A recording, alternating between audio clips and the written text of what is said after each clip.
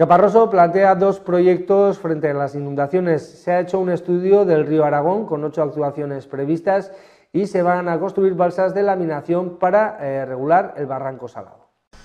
Caparroso ha hecho un estudio del cauce del río Aragón a su paso por el casco urbano para reducir el impacto de inundaciones. Su alcalde, Carlos Alcuaz, explica que ya hay un proyecto concreto que quieren acometer cuanto antes. Sería en la zona de la Casa de Cultura, en el parque que hay al lado, porque es el punto más complicado, ya que la Casa de Cultura se construyó por debajo del nivel freático del río. De hecho, si sube mucho el nivel del río, se inundan los bajos. Este proyecto tiene un coste que se acerca a los 300.000 euros y se ha presentado a la convocatoria de ayudas que ha abierto el Gobierno de Navarra.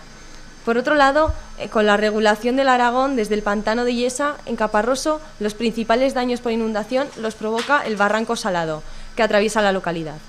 Por eso quieren construir unas balsas de laminación para regular el agua.